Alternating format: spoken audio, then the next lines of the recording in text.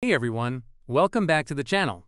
In this video, I'll show you step by step how to fix your controller not working in Ninja Gaiden 4 on PC. This guide works for Steam, Xbox, PlayStation, and other controllers, so follow each solution carefully until your gamepad works again.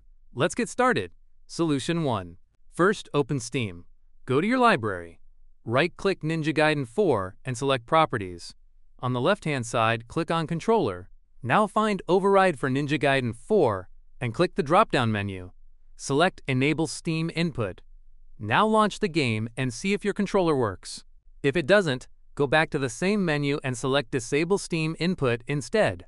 Sometimes the opposite setting fixes the issue depending on your controller type. Solution 2. Open Steam again.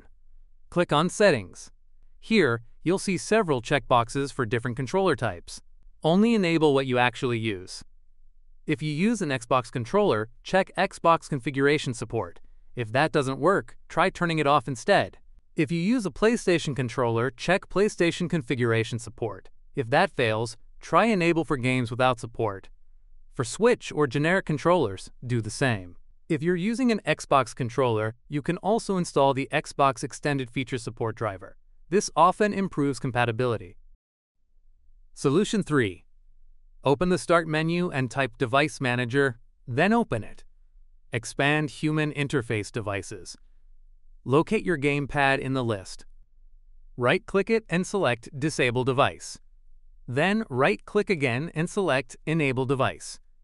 This restarts the controller driver and can fix detection issues. Solution 4. Still not working? Let's make sure your controller driver is up to date. Right-click your gamepad again and select Update Driver. Click Browse My Computer for drivers. Then click Let me pick from a list of available drivers on my computer. Select your controller from the list and press Next. Wait for Windows to install or refresh the driver. Now, restart your PC, launch Ninja Gaiden 4, and test your controller. And that's it. One of these solutions should fix your controller not working in Ninja Gaiden 4. If this video helped you, don't forget to like, subscribe, and leave a comment letting me know which solution worked for you. Thanks for watching, and I'll see you in the next one.